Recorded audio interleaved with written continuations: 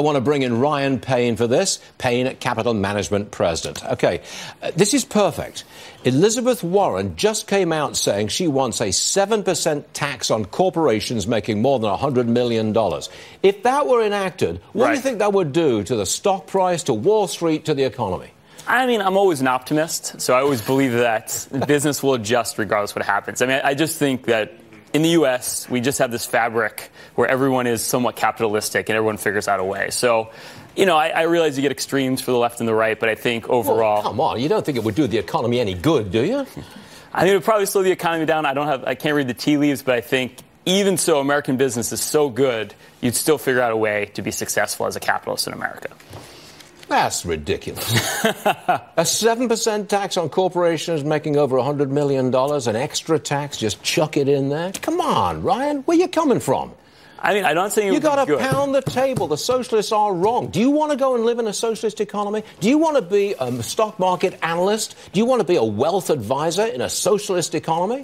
I mean, it sounds like a buzzkill, so no, I would not, Stuart. Thank you very much indeed. Okay, let's move on, shall we? To the next point. To the next point. Now, you've got 3 reasons why the stock market rally is going to continue. Now, we've had a great rally so far this year, and you say it's going to continue for 3 reasons. Number 1, the headwinds have gone. What headwinds? Yeah, so what I've been calling is you have this absence of risk. All right, so everyone's focused on, well, growth is slowing this year, the global economy is slowing this year, and that's where the focus has been. And I think where the real focus needs to be, we just had 2 of the biggest headwinds essentially disappear. Look, the China deal looks very good. It's probably going to come to fruition, right, at this point.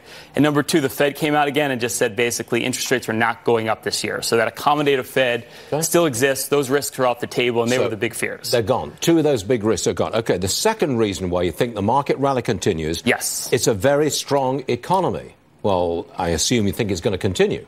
I do.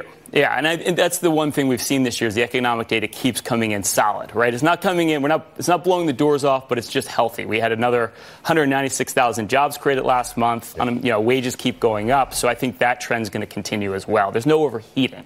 Okay. Number 3, you say it is an underinvested market. I'm not sure I understand that. Well, I blew your mind with the statistic last week, so I'll blow your mind with it again. $80 million has come out of global funds this year. Most investors have been selling stock, not buying, even with the S&P up 15% and global markets up almost the same.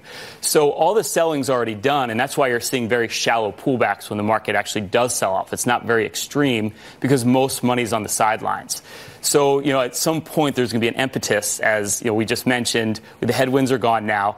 Economic data is going to continue to be solid. That money has to find its way back into the market, and that's going to be invariably what's going to drive this market higher. It's really surprising, though, because this bull market is already 10 years old. That's long in the tooth for any bull market.